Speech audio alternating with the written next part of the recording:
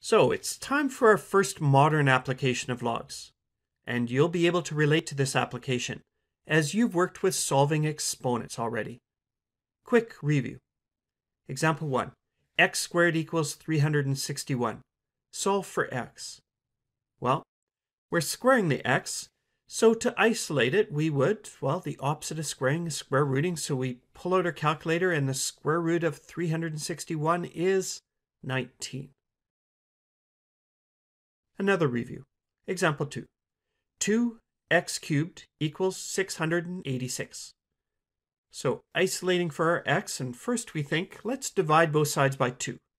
And we're left with x cubed equals 343. We're cubing the x, so the opposite of cubing it is cube rooting. So we pull out our calculator, and the cube root of 343 is 7. All right, so we've done that one. And so far, it's a good review, get our heads back into solving with exponents, but nothing new yet. What if the unknown is the actual exponent itself? Example 3. 4 to the power of x is 64. And so isolating here isn't quite so easy. Having run into problems like this in the past, your only hope was that we were working with some nicely cooked up problem like this, where you can recognize that 64 is just the same as 4 to the power of 3. And now we have the same basis, so the solution becomes apparent. X has to be 3 to make this equal. And again, we happen to be able to make a common base. Other than the cooked up questions like this, we'd have been stuck, assuming that we don't want to spend a lot of time doing trial and error. That is, plugging in all kinds of different exponents until we finally get to 64. And here's the plot twist.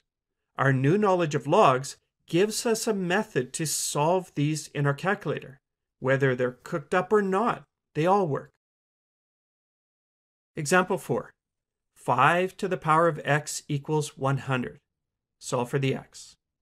And again, typical isolating, well, that's not an option. Also, there's no way that we can convert 100 into a base 5 with an exponent. We'd be stuck. So let's switch this to log form.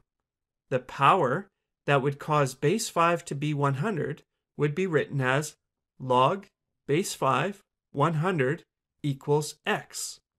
Or, switching it around, x equals log base 5 100.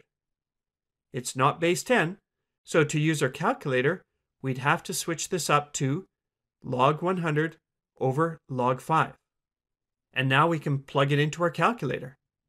And we get 2.861 rounded. And we can test our result. 5 to the power of 2.861. And with a little rounding, yes, we get 100. Confirmed. You now have a method to solve exponential equations that prior to your understanding of logs would have been systematically impossible. Whenever you're asked to solve an equation where the unknown is an exponent, now you can resort to logarithms in your expanding list of effective math tools.